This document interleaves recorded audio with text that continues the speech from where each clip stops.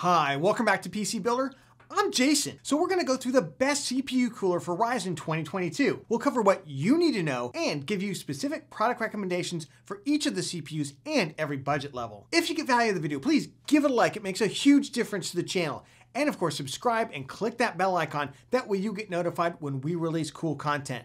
With that, let's jump into it. AMD has released a number of new CPUs, so let's briefly go over them. Of course, we have the originally released Ryzen 5600X, 5800X, 5900X, and 5950X. Of those CPUs, only the 5600X came with the included Wraith Stealth box cooler. More on those included coolers later in the video. Since that time, AMD has released two Ryzen 5000 APUs in the Ryzen 5600G and 5700G, both of which also came with included box coolers. On April 4th of 2022, AMD releases the Ryzen 5 5600, a slightly downclocked version of the 5600X, and the Ryzen 5500, which is a 5600G without the integrated graphics, as well as three more Ryzen 4000 CPUs, all of which include the Wraith Stealth cooler. Then we have two more CPUs without included coolers in the Ryzen 5700X, a slightly downclocked version of the Ryzen 5800X, and the Ryzen 5800X 3D, with the addition of V-Cache and some changes to the IHS, which makes it not overclockable, but also may run hotter than the original 5800X. We'll recommend coolers for all of these CPUs. So why is getting the best CPU cooler for Ryzen important,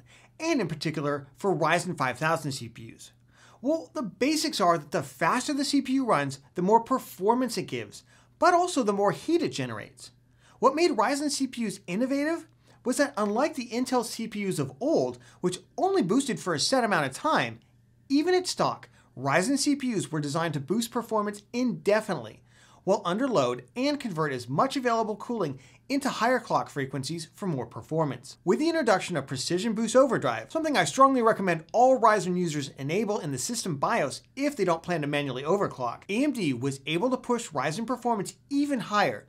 Again, as long as the CPU had additional thermal headroom. The Ryzen 5000 CPUs took this a step further, pushing this additional performance much closer to the maximum thermal limit of the CPU. Now, while there are diminishing returns, of course, in this process, providing a solid basis of cooling will increase the CPU performance. The other factor is noise, where higher capacity coolers generally produce less fan noise than lower performance coolers because they just aren't working as hard. One thing to watch out for when buying a cooler is the listed TDP, or Thermal Design Power, listed by AMD for each of its Ryzen CPUs. Now this is a very complicated topic, and Gamers Nexus did a 38-minute deep dive video into it, so I'll leave a link down in the video description below. But the short answer is that AMD's TDP of their Ryzen 5000 CPUs aren't comparable to TDPs by Intel or even cooler manufacturers. In fact, AMD doesn't even use power in the equation to define its TDP, and it ends up being more of a marketing term rather than a helpful specification. So even though it seems like you can just match up a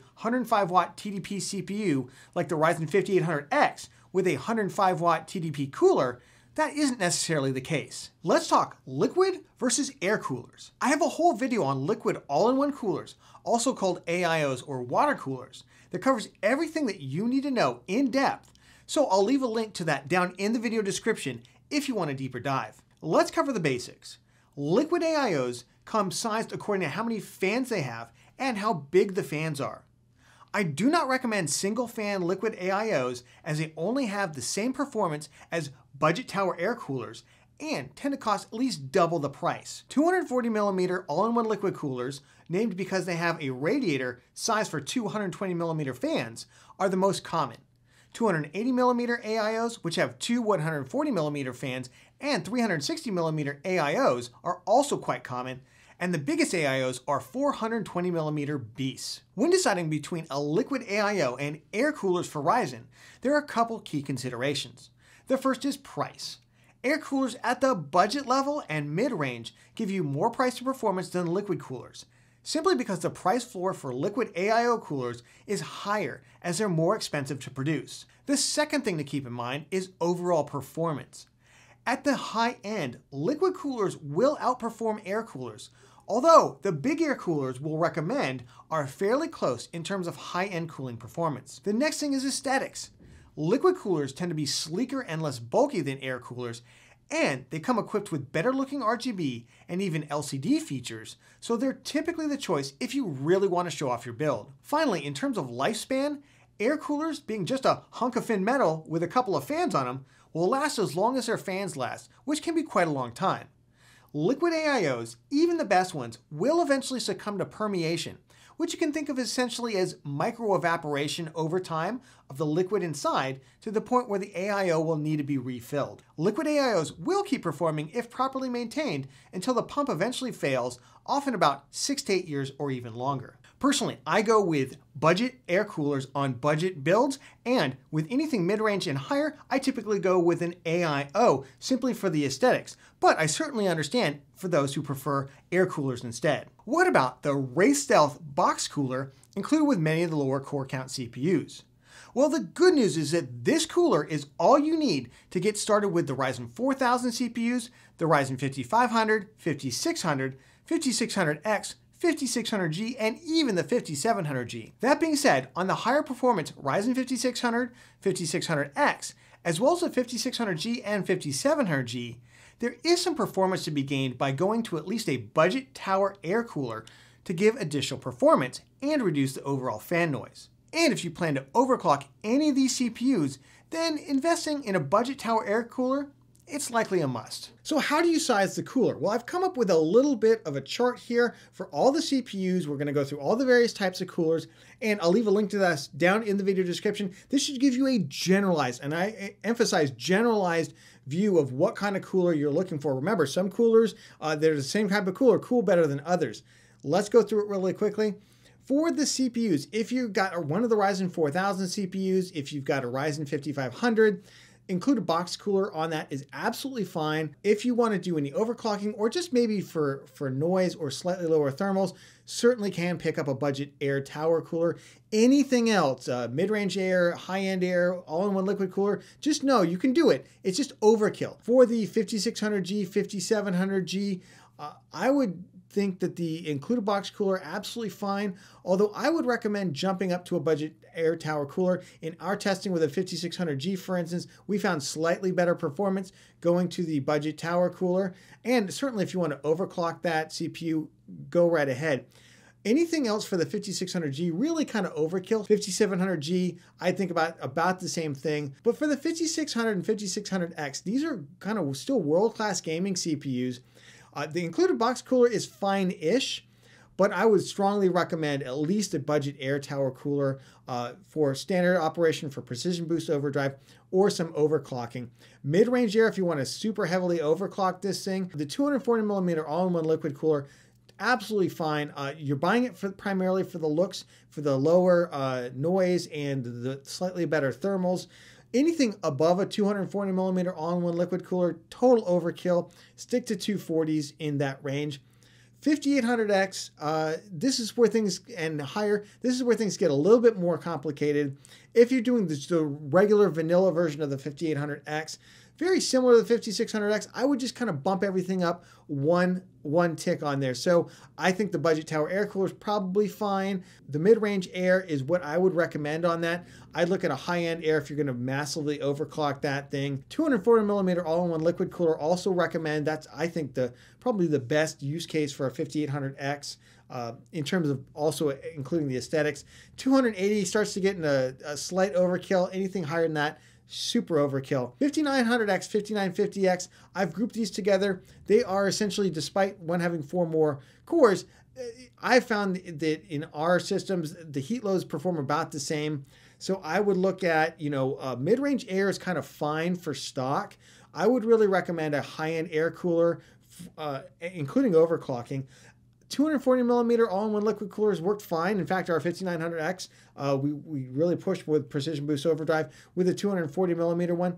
I would recommend thinking about a 280, possibly a 360, but the 240 has worked out fine for both those CPUs. 5800X 3D. Now remember, you cannot overclock this CPU. I would go mid-range air is what I would recommend if you want to go air cooler. Certainly go higher end for noise and thermals.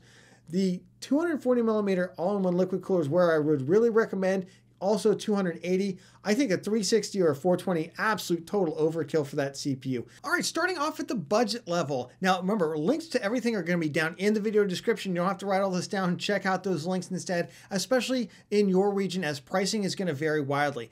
And at the budget level, we're mostly dealing with 3 to 4 heat pipe tower air coolers. Now I know in some regions they're not necessarily going to be available for you. That's why we're going to go through a number of them and roughly all about the same performance. And I would consider these for any of the CPUs like less than a 5800X. Let's start off with the Deepcool GAMX 400 V2. Now this is a great air cooler, very easy installation, comes with a blue LED light. There's also one with a red LED light. I know some people aren't crazy about that, but if you're looking for something with a little bit of RGB to it, this is definitely it, or LED in this case, a blue LED for $25. Very, very hard to beat the price to performance on this cooler, and this is really going to be a favorite of a lot of budget builders. Another great favorite is the V-True V5. Now it comes in both white and black, and it comes with an RGB fan for only $29. Really good performer overall, and it looks really nice, I have to say. And at $29, it's the only cooler that you're going to see among these that's offering RGB for such a low price. So if this is available in your region, it's definitely one to check out. Of course, we've got the id Cooling SE224XT Black. It also comes in white, and it also comes in just a kind of a metallic finish as well. They all run for about $28 to $30. We've used these in a number of builds, a 5600G build. We use it in an i5 12400 build. Again, those kind of class of CPUs, this is going to work really, really well. And this looks really phenomenal, especially if you're really in love with the Cooler Master Hyper 212, which we'll go through in a second. Fortunately, that cooler tends to sell for almost double the price. This is a really good replacement. And of course, the SE224XT also comes in an RGB version. Right here, it's going for $29 right now on Amazon. Speaking of the Hypermaster 212, listen, this is an oldie but a goodie. It's been around forever. It's a great performer. It looks phenomenal. My only beef with it is that it's kind of ballooned in price up to about $44, $45. Used to sell more in the $30 range, $30, $35, and it was okay at that price point. Now there's a number of different versions of this. There's the original Hyper 212 Evo look to it for $45.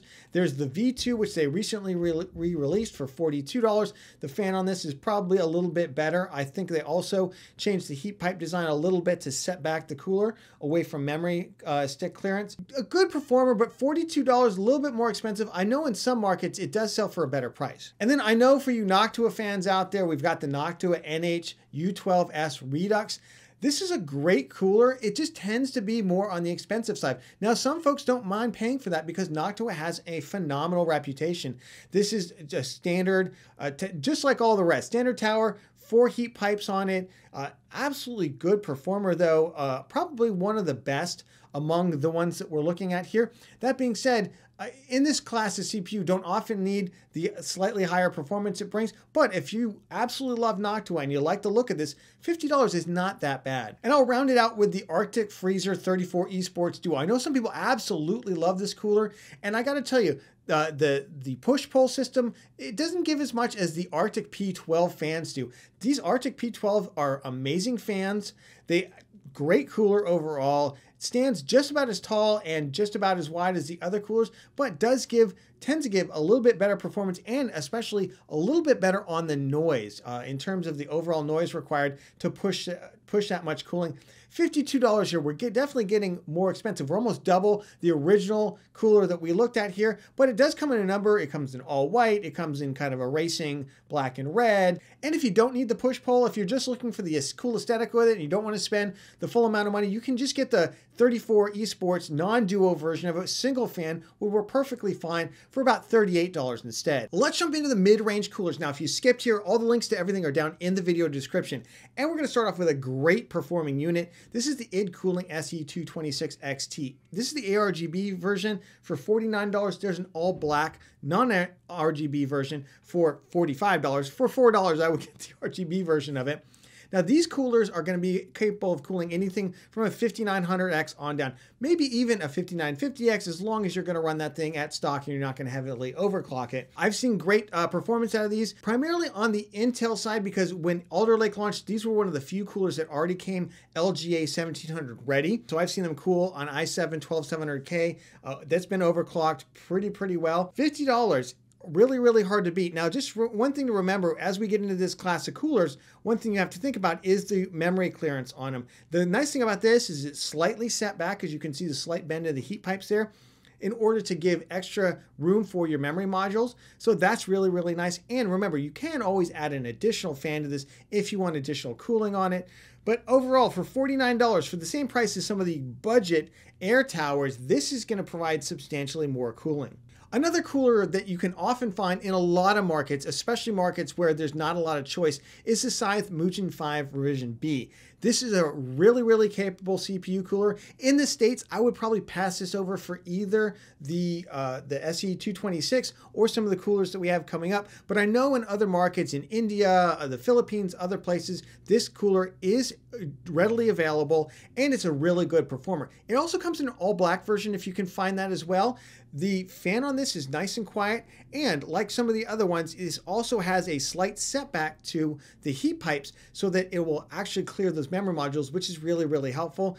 Overall, about the same kind of performance as we just saw with the SE226 XT, but for $50 and available in a lot of markets. Let's jump into the high performance coolers. And I really struggled with this because a lot of these coolers I would normally have placed into the mid-range, but they do so well. They actually outcompete some of the older coolers that we've come to think as the highest performance. And let's start off with the current king of the hill, which is Deepcool's AK620. This is a dual tower, amazing air cooler, just tested not too long ago by Gamers Nexus. Pretty much just absolutely demolished the competition. Now, some of the coolers like the NHD15, it beat by like a half a degree.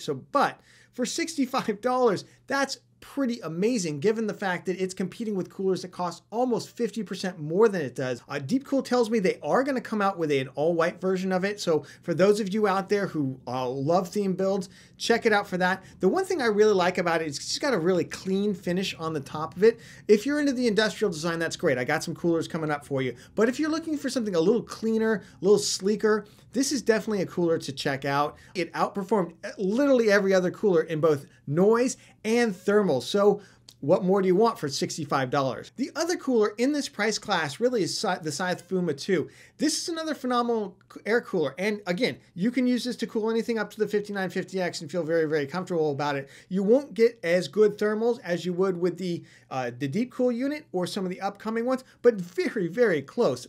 And I know in a lot of markets, this is readily available. Again, the Deepcool's not everywhere just yet, but if you're looking for something that's readily available, great noise, great thermals, Scythe Fuma 2 is a really phenomenal unit, and it's got that same setback, so you don't have to worry about the memory clearance. And that front fan is actually a thin fan, if you can take a look at that, just giving you that extra little bit of clearance, especially if you want to populate all 4 DIMM slots. Let's round this out with a couple of really good performance coolers, which is the Be Quiet Dockrock Pro 4. This is $90. I have a feeling we're going to see the price on this come down a little bit. It's great in terms of noise, great in terms of thermals, has a really nice kind of machined look to the top, another really clean aesthetic, although it does have the bumps on top of it. If you're not a fan of the heat pipe caps, maybe go with the Deepcool unit instead. But this looks really, really phenomenal to me. And, you know, it still performs very, very well for $90. Then, of course, we've got the Noctua NHD15. This is kind of the granddaddy of big air coolers. But I will say it's been slightly dethroned now, and for $109, the price to performance on this not as great, but I know some people absolutely love Noctua, will not do anything except Noctua. Noctua's got a stellar reputation. They support their coolers for many, many, many years. They'll send you new mounting kits, everything. So if you're looking for that long-term investment and you're thinking Noctua, this is definitely the big air cooler to get. There is the absolute brown one, the non-black one for about $10 less. Yeah, it's a little bit of a price saving. If that's your aesthetic, that's great. The one thing I will say with this is a very, very big cooler. It can actually bump into the top GPU slot on some motherboards, on some AM4 motherboards. So just double check the tolerances in the case and everything on the motherboard and for the cooler before you buy it. The other thing is it does have quite a bit of a problem with front memory clearance. That being said, those fans can actually be moved up. And they're big enough that they'll actually cover pretty much the whole thing, even if you do move them up. Again, if you want the former top of the line, this is it, $110. Still a great air cooler. Let's jump into all-in-one liquid coolers. Now, if you've just jumped ahead into chapter time, all the links to everything are going to be down in the video description, and we're going to start off at the absolute budget level with an amazing cooler. It's the id Cooling ZoomFlow 240X ARGB cooler. This is a 240 millimeter all-in-one liquid cooler. It's got great effects on the pump head. It's got nice RGB on it. Also comes in all white if you're looking for an all white version. $70. That is really tough to beat. I think the all white version is maybe a couple of dollars more. Actually, no, it's $69 as well. Great. It comes in 240 and it also comes in a 360 millimeter version of it. Right now selling for $89 for the 360 millimeter version of it. Super, super cheap. Not the highest performance, I will say that. It looks phenomenal, and if you're looking to really bling up your build and provide a lot more cooling than a budget tower air cooler for like maybe a 5600X, a 5800X, the 240 millimeter version is definitely something to take a look at. Of course, we've got a number of coolers in this budget area, and their pricing does fluctuate quite a bit depending on what region, what market you're in, what time of year it is, and who's got a special on. The other ones I would take a look at, Enermax LiquidMax 3. This is a 240 millimeter RGB cooler. Really, really nice unit. I know some people don't like Enermax coolers because they had a problem with a Threadripper cooler a couple of years ago where they were using some bad solution in them. That, to my understanding, is not extended to these coolers. I continue to recommend a lot of these. And overall, for $80, if you're looking for something cheap with a little bit of bling that's accessible in a lot of markets, this is a great cooler. Similarly, another cooler that just seems to be absolutely everywhere is the Cooler Master Master Liquid ML240L RGB V2. There's also an ARGB version of this as well. $78 right now for the RGB version. That's a little bit more than I would typically want to pay for it, but I've often seen this go on sale for as low as $50. Just another one to check out the current pricing on if you're looking for a 240 millimeter budget all-in-one liquid cooler. Let's talk the absolute highest performance liquid coolers right now, all-in-one liquid coolers. And let's start off, there's basically two brands you're looking for here. The number one is the Arctic Liquid Freezer 2. Now, this is the 280 millimeter all-in-one liquid cooler. This would be phenomenal for high core count CPUs. You can, of course, look at the 360, and even they have a 420 millimeter liquid cooler. That might be a little bonkers. You're going to have to get a special case for that. But the 280 will fit in a lot of cases, as will the 360. Even the 240 is very, very good. And I love that Arctic is now allowing both all black units as well as ARGB units, which is phenomenal. Even on the 280 millimeter all-in-one liquid cooler, which I pretty much begged him for last time. $119 for the ARGB unit on the 280 millimeter unit. This is really, really good deal. I mean, if we talk about the other coolers that are kind of around this price point, like the Corsair 8 series coolers and others, the Arctic beats them, and it looks really nice. Now, the one thing the Arctic doesn't really have is it doesn't have any effects on the pump head itself. It's got the little VRM fan on it that kind of does almost something. Nothing to really buy this cooler for. But if you're looking for a cooler that also has similar levels of high performance and has some cooler pump head effects, then take a look at the EK-AIO. This is the 240 right now. They also sell a 280 version. They also sell these in all black for about $20 less than the RGB versions. So this one right here, this is the 240 millimeter one, $125. The simple basic black one with no RGB sells for $99. Great coolers. Again, between Arctic and EK-AIO, there's really no difference. You can flip a coin in terms of performance. It really comes down to your aesthetic. Which one do you like better? Some people like this with the pump head. Some people like the other one. Overall, though, if you're looking to cool the toughest CPUs out there, like the 5950X that you want to really, really push to the max with an overclock, I'd look at a 280 or a 360, one of these, and call it a day. Let's jump into the coolers that bring the bling. And that these aren't necessarily the highest performing coolers. They're all good coolers, but they bring the bling in a way that none of the other coolers really do. And let's start off, we'll start at the low end and we'll work our way up. The low end. Cooler Master Master Liquid ML240 Illusion. This comes in white, it comes in black, it comes in a 360 as well as a 240 millimeter version of it. And we use the 240 millimeter white one in our 5600X best gaming build. It's an amazing cooler. It sits next to me. I've used it a ton. I can never even hear the pump running. I can never hear the fans running on this thing. And I got to tell you, the pump head looks absolutely amazing. These pictures do not do it justice. I've never quite seen the translucent dome on this thing like I have in any other cooler.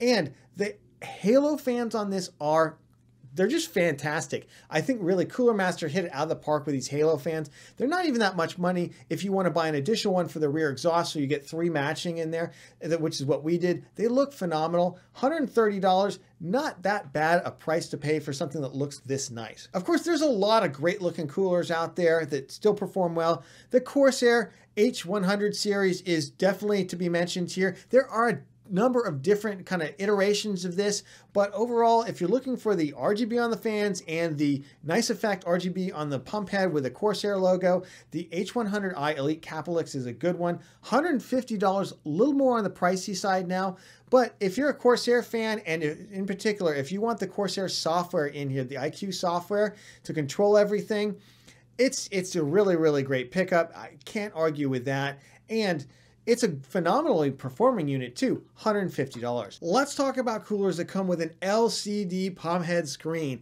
And we'll start at the cheaper one and we'll go all the way up. The Aorus WaterForce X 240mm all-in-one liquid cooler has the LCD screen on the pump head, looks phenomenal. We used a similar cooler, the one with the mirrored pump head, in our 5900X build and our 5950X build.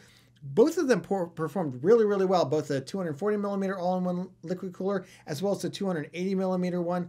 And this just adds the pump head feature to it. Really, really good. $189. Now, there are 2 slight downsides to this, although you're saving quite a bit of money versus its competitors. One is that you're going to have to use Gigabyte's version of the RGB control software. Some people don't like that. If that's a deal breaker for you, I've got some other things for you. I use it all the time. It's not a big deal for me. The other issue with the pump is that when you actually start the PC up, it will spin up the fans to 100% speed for about 3 seconds. Not a big deal if you know, especially if you know it's coming and you get used to it. If that's a deal breaker for you, I've got a couple other units. One of those units, of course, is the NZXT Kraken. This is the Z53 RGB version. 240mm all-in-one liquid cooler, and this is really kind of where the LCD screen originated, right? NZXT. Now, the RGB on these fans, as a personal kind of preference opinion, you can decide for yourself. I don't like the ring lights. I wish they had just gone straight RGB with a whole fan instead of just doing the rings, or maybe do the rings in additional fans. Not sure about that, but if you think this looks amazing, this is probably the cooler for you. Obviously, NZXT has their own control software for this, their own kind of RGB environment on it, and some people just go gaga for this cooler. It's a great performer. The Z53 is the 240, the Z63 is the 280, and the Z73 is the 360mm. They start at $242 and go up. And of course, the relatively new arrival on the LCD pump head scene is the Corsair IQ1. This one starts at $259 for the 240mm all-in-one liquid cooler with the LCD pump head screen. The thing's amazing. I mean, look, you can do like cartoons with it. You just do whatever you want. And the thing I like about this one, maybe over the other ones, is it just seems like it's a little bit bigger than the other ones, and it's a little bit more visible in the case itself. So if you're looking to make a huge statement, you know, yeah, spending another $60, $70 over the Gigabyte, that's maybe a tall order for some. But if you can, I think this is probably the one to get if you're just going to max everything out.